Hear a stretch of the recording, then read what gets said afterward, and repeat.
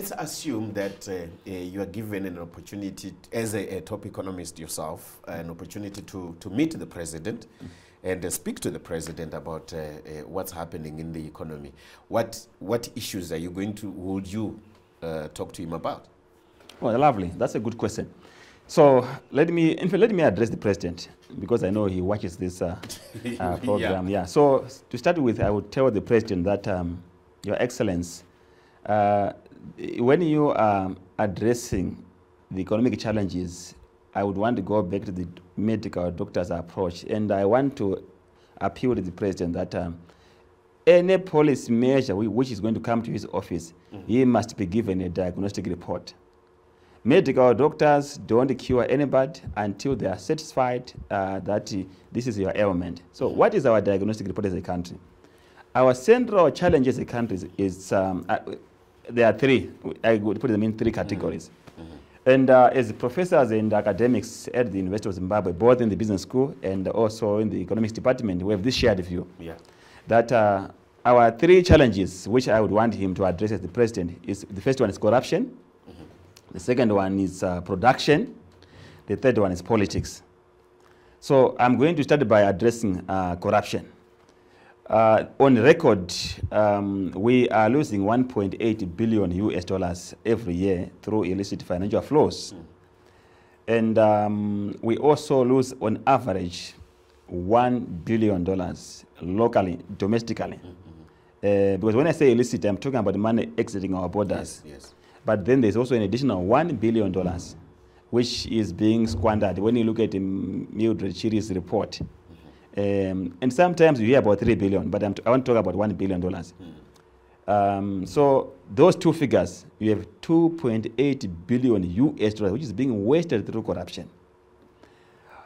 We have no documentation with regards to how much money has been wasted through these arbitrage opportunities, where one takes money from central bank, goes to road port, and change that money, goes back again to auction system, get the money, goes to road port. That is massive corruption, which is killing production.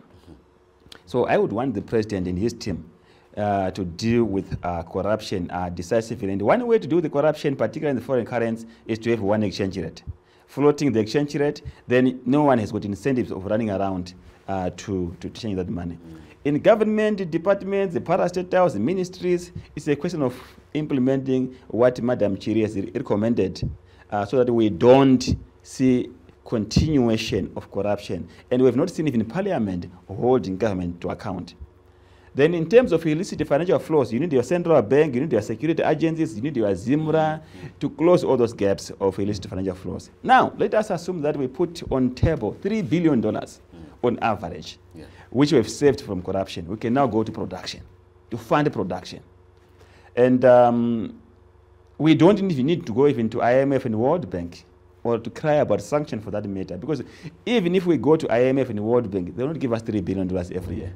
So we are losing that money.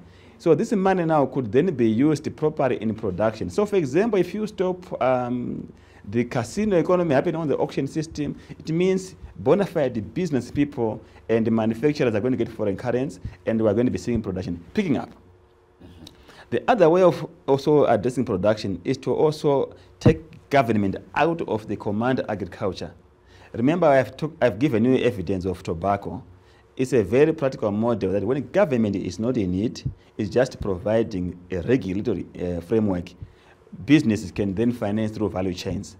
So we have already tested the model where agriculture can work without government. So let us borrow the agriculture, the commodity exchange approach, which has been used elsewhere in the world. Zambia, South Africa, Malawi, Kenya, they have a commodity exchange. So let the commodity exchange be the vehicle for financing through warehouse receipts agriculture and also marketing of agriculture. And GMB deals with the strategic reserve.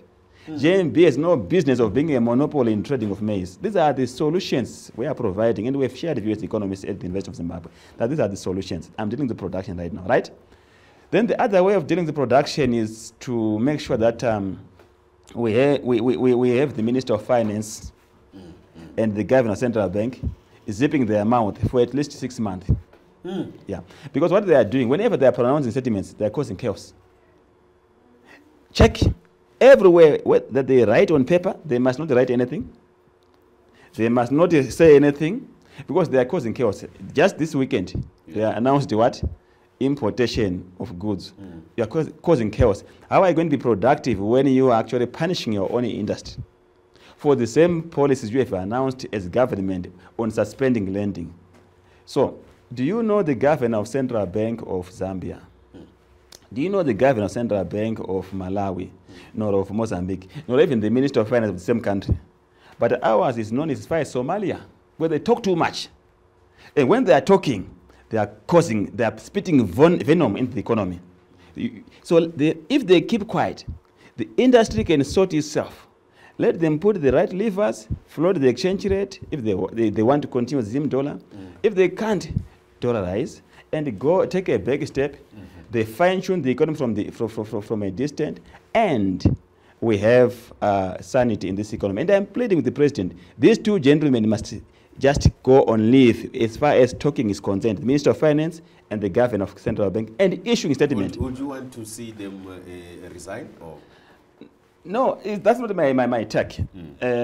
My take is that they must zip their mouth. Okay. And that I'm very clear, because whether they resign or they stay there, if they come someone else who is going to keep on talking, we have problems. So because zip your mouth. Zip your mouth and not even issue statement. Put a system and leave it to work. Like how the board oversees management. You don't oversee somebody and keep on checking every day, and you are disturbing how things are working. But I want to talk about the last point, politics. Politics. What I want His Excellency to take note of is that we need a unified country with one team called Zimbabwe. And we don't want to see a situation where government deliberately punishes political elements, particularly the opposition. Because what must be understood from a quantitative figures point of view is that when we went for election, MDC Alliance, which was led by Nelson Chamisa, had over 2 million people who voted, which is a very big representation of the constituents which is supporting the opposition. Now, ZANU-PF also had over 2 million people who voted for it. So the biggest political parties in this country is the MDC Alliance. It's now Triple C. No, MDC Alliance is gone. It's now Triple C, right? And the ZANU-PF. So ZANU-PF must never fool itself to say they are going to lead and putting measures to disadvantage the others. Whether it's campaigning, they are discouraged from campaigning. Whether it's any arrest, they are being arrested for reporting thieves who are getting out at the airport with gold. What you are doing, you are developing a brand equity, which is very bad. And you have a country which is polarized. So when policy measures are being announced, you don't get the full support of the other side. You know, South Africa, what I like about South Africa, when they finish their politics, they deal with government business. And even the opposition, they support the government. When you see a flight of South African government minister and the president going to China for business, the business community also chartered their flight to support the president, because he is now the president of the country for the next 5 years. But here we have not disengaged from politics. From 1 August 2018, we began the politics before the results were announced, when people were being shot. And this is very dangerous for the country. Didn't you hear the parliament in UK last 2 weeks discussing the politics of Zimbabwe? And you know where the capital market is? It's London, it's New York, it's Frankfurt, it's Shanghai. So if those markets are not trusting your political environment, you don't get capital. So the president might not understand this. And I respect him because he is an empowerer and he's a liberator. That's the right way. He's a liberator. He went for the struggle and he risked his life for democracy. So I want the president to make sure that he's reminded of the work which he had done during the struggle to liberate this country. His government must never do what it's doing, what is happening now today. Because that is creating a toxic environment where people have drawn a line in the sand. And there's no way his government can lead when the other country is divided. So we want a sweet spirit as we go for the election. So there you go, unified force for Team Zimbabwe to deal with the challenges that we are facing, challenges economically, political, and or otherwise.